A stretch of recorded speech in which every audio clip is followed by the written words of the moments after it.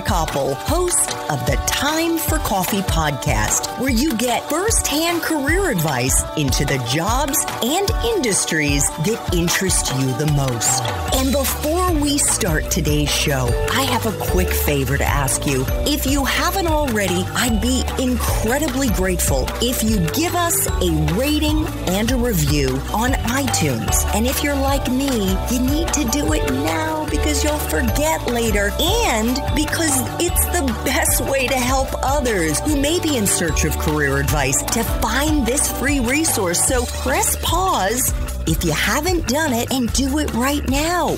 I'll wait. Thanks so much and enjoy today's show. Hey there, Java Junkies. Welcome to another K-Cup mini episode of Time for Coffee. By the way, K-Cups come in 3 sizes, single, double, and triple shots, or roughly 1 minute, 5 minutes, or 10 minutes in length. So if you don't have time to throw back an entire caffeinated career conversation, these K-Cup mini episodes of T4C can give you a quick caffeinated fix, whether you're on the go or you only have a few minutes to binge. So grab your mug and take a chug, because it's time for a caffeinated career triple shot K-Cup with my guest, Josh Levs.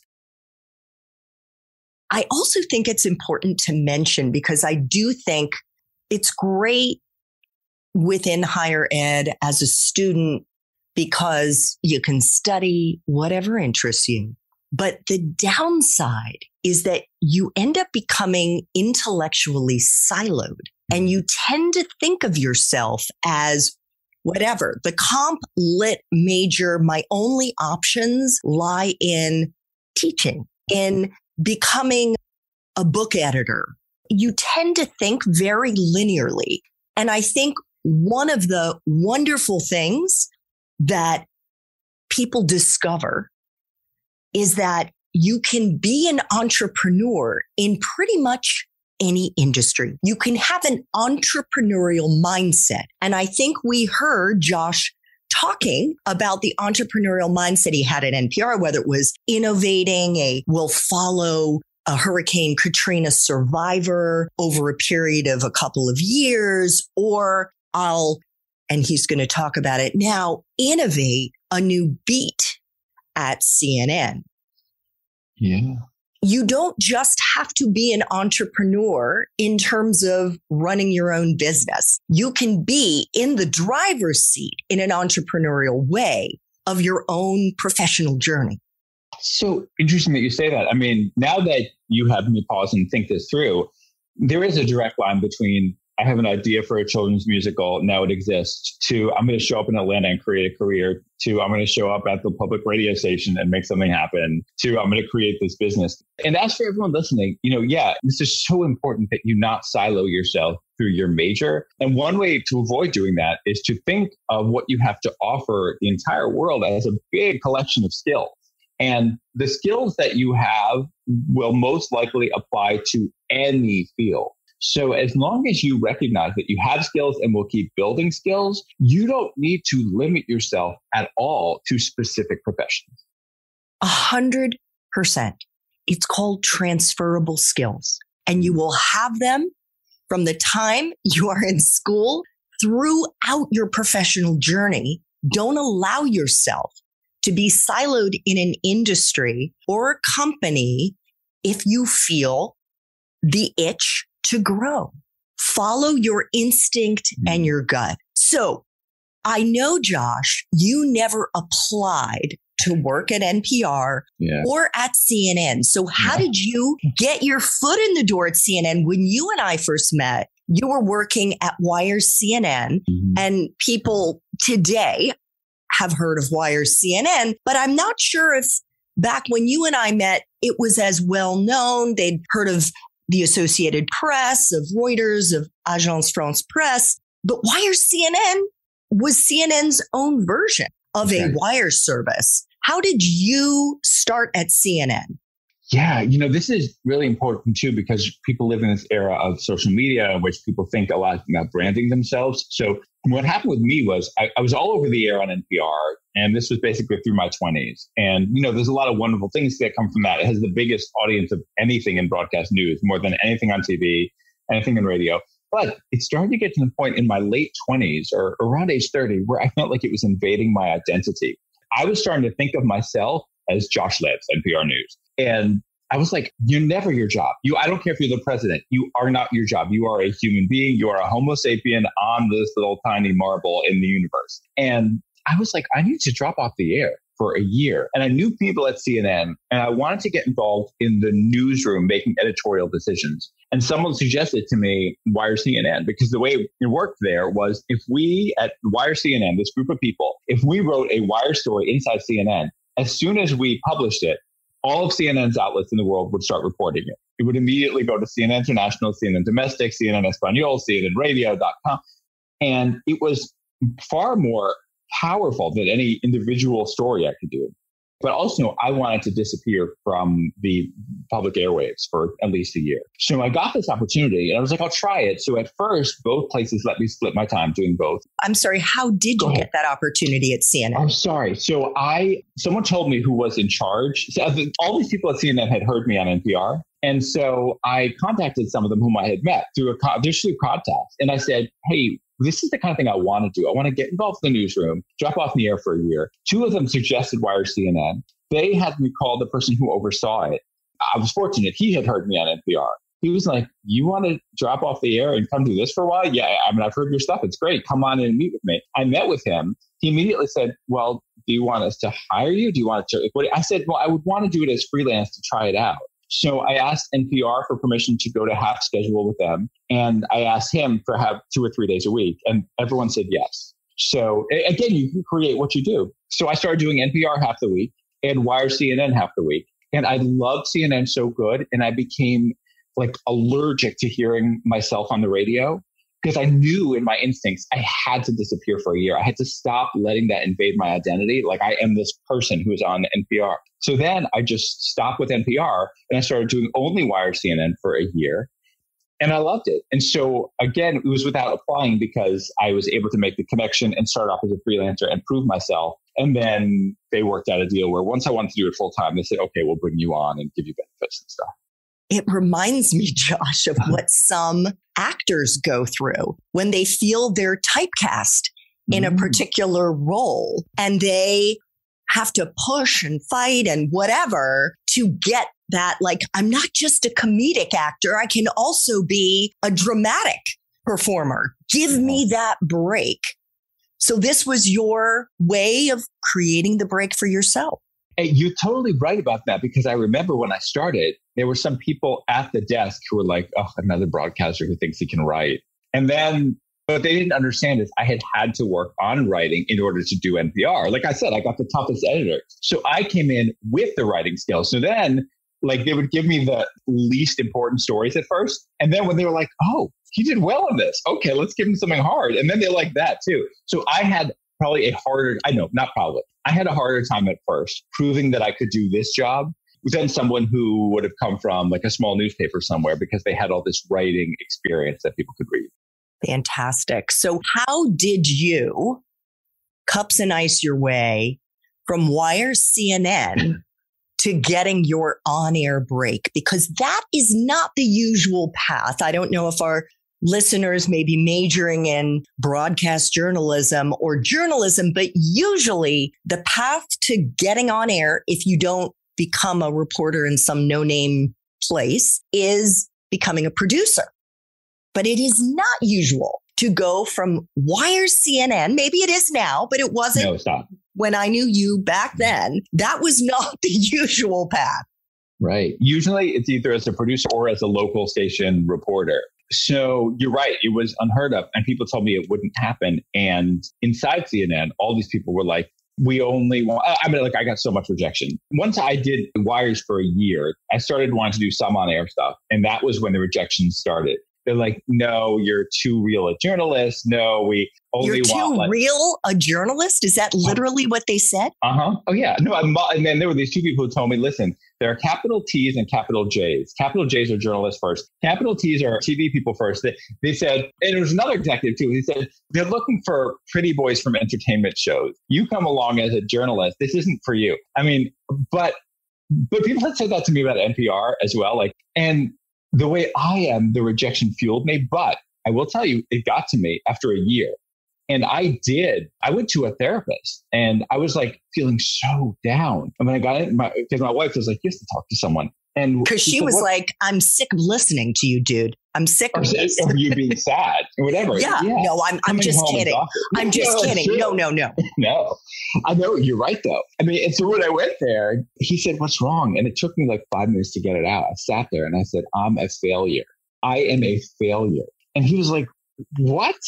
Because, he had heard and seen my work and he did. But then I said, like, this was the first time I had spent more than a year trying to make something happen. And looking back in the scope of things, what's a year? But at the time, it felt like a lot. So I just kept being told, no, this isn't what we're looking for. Yeah, they want like the pretty boys. They want like people who are going to take journalism less seriously. They want people who will do like, which by the way, I'm sorry, Andy Rooney. And I know our listeners don't know Andy. Your dad, okay? Okay, but I was going to say my dad actually for years and years, probably to this day, and he's about to turn 83, had a chip on his shoulder because he wasn't the, drop dead gorgeous news person, anchor, whatever. And first of all, Josh, I mean, you're a good looking guy. I don't know what they're talking about with this like pretty boy. And it reminds me, Josh, of when after I came back from China, after I graduated from college and decided I wanted to be a journalist, and I'd worked at a member station of NPR for 6 months, hustled my way to a job working for the all news radio station here in DC. And I too wanted to break into broadcast. And I went to see somebody who was an executive at public television. And he said to me, well, I guess oh gosh, I can't believe I'm blanking on this. He said the most backhanded way of telling me I wasn't fucking ugly. Right. That was really what he said. And it so hurt to have somebody judge me purely on my looks that I can't say it deterred me. I think it also fueled me. Me too. Well, that's something that makes you and me and the listeners who have the potential to be this way successful. Look, by the way, thank you. But I mean, every actor has been told this too. I mean, like Tom Cruise was told he wasn't good looking enough to be on TV. I mean, so the idea of being told this is really more about the person saying it. And one thing I learned early on, and this is important for your listeners, is that you have to understand and internalize this. No other human being will ever know what you're capable of. No one. You cannot count on other people to believe in you or your career trajectory. You have to know your instinct. You know what you're capable of. I had been told that my voice wouldn't work for NPR, that I was all over NPR. So even when they were saying this to me, I knew the people saying this to me had been told that and internalized it themselves. So it was more practical to me. I mean, I wasn't like, so hurt in that sense. I was more like, I know I need to do this and they're not letting me. And that was when I thought, okay, you know what? I've tried for a year. I'm going to go do magic proposals. And I got the Katrina idea. And instead of bringing it to CNN, where they would have stolen it and had someone else do it on the air, I went and did it for NPR. And at the time, because I had switched to freelance for NPR, after I got this whole series, in order to be eligible for awards, they had this policy where they would not apply freelancers for awards. So I had to come up with the money myself, and it was expensive at the time, to submit my own reporting for those Murrow Awards. But I was like, if I win, maybe it'll help me. So I came up with the money. I applied. I ended up being the only person who won any awards for NPR that year. So it's a good thing I did this for them. They sent me all these gifts. They refunded me for the applications. And that's when the whole thing happened at CNN with the boss saying, wait, why did he just win Murrows for NPR when he could have won it for us? And then that's when we get to how I then made the jump, because no one made that jump from wires to on air. And what happened was I heard that I had a very high level contact at CNN who spoke about it in the morning meeting for the whole company. And that's when the head of the company said, why didn't he win it for us? And right after that, I messaged him and I said, you know why? Because you haven't put me on air. Please meet me. I got a 5-minute meeting with him that weekend. And then that meeting, which if you want me, I can tell you what happened, but that meeting changed everything. That meeting was the reason I got it. 5 minutes, literally. So give us the high level takeaways from that meeting, because this is another cups and ice story. Lessons from being Jewish. When Pharaoh says he's going to let your people go, don't wait and let the bread rise. Just leave, okay? You leave, not for forever, doesn't matter. Leave. When I went into that meeting, I said, look, this is the thing. If I were on the air with you, I want to win one of these awards for you. I'm not asking to become a traditional correspondent. I watch what we're doing. I want to create a position in which I jump on the air and fact check anything and everything all the time. Live guests were just on, here are the facts. Guests yesterday were on, here are the facts. The president spoke, someone from any party spoke. Let me just jump on and do these fact check things. And he said, okay, try it on the weekend. That was my Pharaoh moment. I wanted to get out of there as fast as possible before he could change his mind. So I said, thank you so much, got to run. He said, oh, that's good because my car is outside. So it was great. I left. But let's think about what he said. He said, try it on the weekend. He didn't say do one story ever. He said, try it on the weekend. So I thought, okay, how can I maximize this? Well, the weekend is 48 hours long. We have programming from 5 a.m. Saturday until 11 p.m. Sunday. I can do it the whole weekend. But wait, we have international. On Fridays, it's already a weekend somewhere in the world. On Mondays, it's still weekend somewhere in the world. I'm going to do Friday through Monday and do as many stories as I can. I did more live shots on the weekend than any person did during the week. And when they saw that work and I didn't suck at it, and I said, I want to learn to do better and better and better, I turned that into my next career. So everyone get out those plastic red party cups and put it on your head. Put that fucking plastic red hat on your head and maximize any opportunity you get.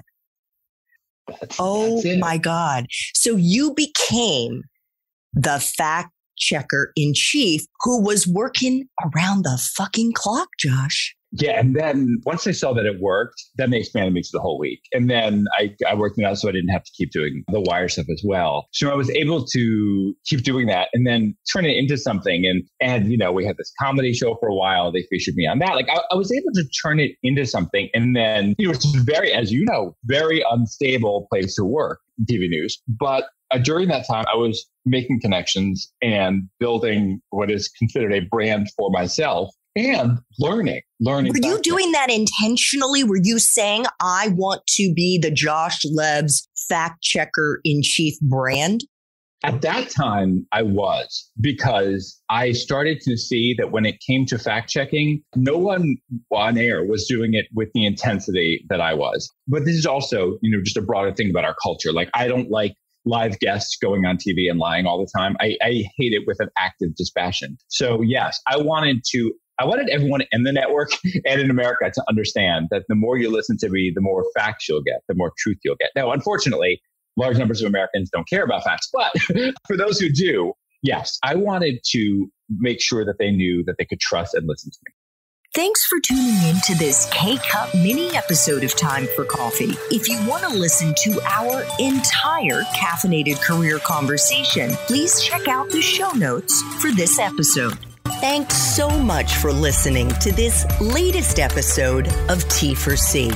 And if you're interested in learning more about my coaching services for confused college students and recent grads, feel free to check out the Time for Coffee website under the coaching tab at time4coffee.org or text me at 202-236-5712. That's 202-236-5712.